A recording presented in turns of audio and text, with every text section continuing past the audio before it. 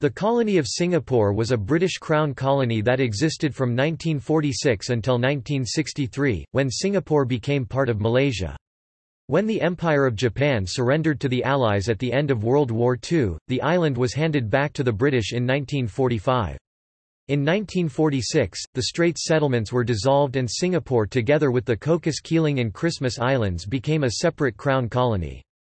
The colony was governed by the British Empire until it gained partial internal self-governance in 1955.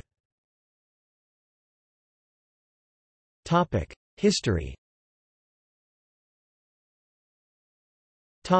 Post-war period, return of British rule. After Japan surrendered to the Allies on 15 August 1945, there was a state of anomie in Singapore, as the British had not arrived to take control, while the Japanese occupiers had a considerably weakened hold over the populace. Incidents of looting and revenge killing were widespread. When British troops returned to Singapore in September 1945, thousands of Singaporeans lined the streets to cheer them. Singapore was ruled by a British military administration (BMA) between September 1945 and March 1946, during which it also served as the headquarters of the British Governor-General for Southeast Asia. However, much of the infrastructure had been destroyed, including electricity and water supply systems, telephone services, as well as the harbour facilities at the Port of Singapore. There was also a shortage of food including rice, and this led to malnutrition, disease and rampant crimes and violence. Unemployment, high food prices, and workers' discontent culminated into a series of strikes in 1947, causing massive stoppages in public transport and other services. By late 1947, the economy began to recover, facilitated by the growing demand for tin and rubber around the world. But it would take several more years before the economy returned to pre-war levels. Establishment of the colony. On 1 April 1946, the Straits Settlements was dissolved and Singapore became a Crown colony with a civil administration headed by a governor and separated from Peninsular Malaya. In July 1947, separate executive and legislative councils were established and provisions were made to allow for the election of 6 members of the Legislative Council the next year. Merger with Malaysia. The failure of the British to defend Singapore had destroyed their credibility as infallible rulers in the eyes of the locals in Singapore. The decades after and during the war saw a political awakening amongst the local populace and the rise of nationalist and anti-colonial sentiments, including a cry for merdeka, roughly translated to independence in the Malay language. The British, on their part, were prepared to embark on a program of gradually increasing self-governance for Singapore and Malaya. The Crown colony was dissolved on 16 September 1963 when Singapore became part of Malaysia, which ended the 144 years British rule of the island. On 9 August 1965, Singapore officially left Malaysia to become the Independent Republic of Singapore, due to political and economical disputes. Government. First Legislative Council 1948 to 1951. The first Singaporean elections, held in March 1948 to select members of the Legislative Council, were rather limited. The right to vote was restricted to adult British subjects, of which only 23,000 or about 10% of those eligible registered to vote. In addition, only 6 of the 25 seats on the Legislative Council were to be elected, the rest were chosen either by the Governor or by the Chambers of Commerce.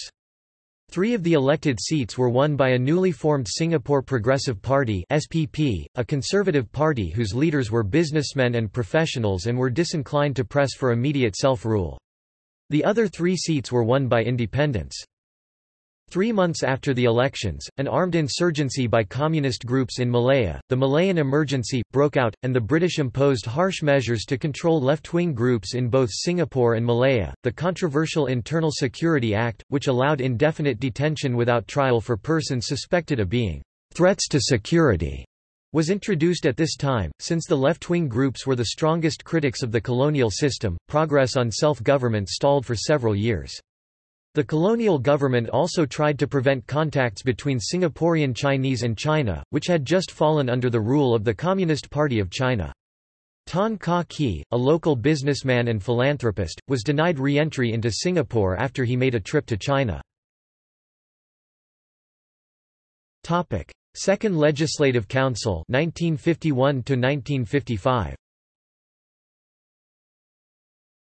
A second Legislative Council election was held in 1951 with the number of elected seats increased to 9. This election was again dominated by the SPP, which won 6 seats. This slowly contributed to the formation of a distinct government of Singapore, although colonial administration was still dominant. In 1953, with the Communists in Malaya suppressed and the worst of the emergency period over, the government appointed a commission, headed by Sir George Rendell, to study the possibility of self-government for Singapore. The commission proposed a limited form of self-government. The Legislative Assembly with 25 out of 32 seats chosen by popular election would replace the Legislative Council, from which a Chief Minister as head of government and Council of Ministers as a cabinet would be picked under a parliamentary system.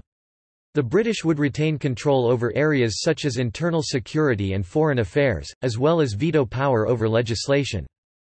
The government agreed with the recommendations, and Legislative Assembly elections were scheduled for 2 April 1955.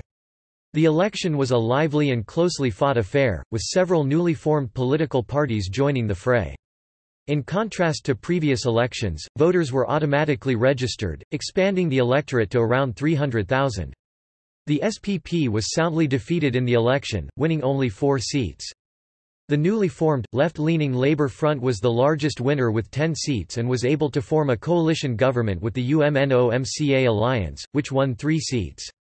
Another new party, the then leftist People's Action Party (PAP), won 3 seats. Administration. On 1 April 1946, the colony of Singapore was formed with Cocos Keeling, Christmas Islands after the dissolution of the Straits Settlement.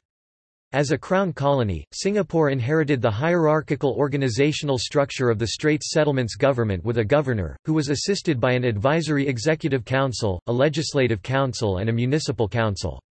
In July 1946, Labuan became part of the Crown Colony of North Borneo. The sovereignty of the Cocos Keeling Islands was transferred to Australia in 1955. The administration of Christmas Island was also transferred to Australia in 1957 at the request of the Australian government. Governors of Singapore 1946 to 1959. The governors of Singapore ruled Singapore. The men that held this position governed the Crown Colony of Singapore from 1946 to 1959, on behalf of the Colonial Office until Singapore gained self-governance in 1959 in where the office of the governor was abolished.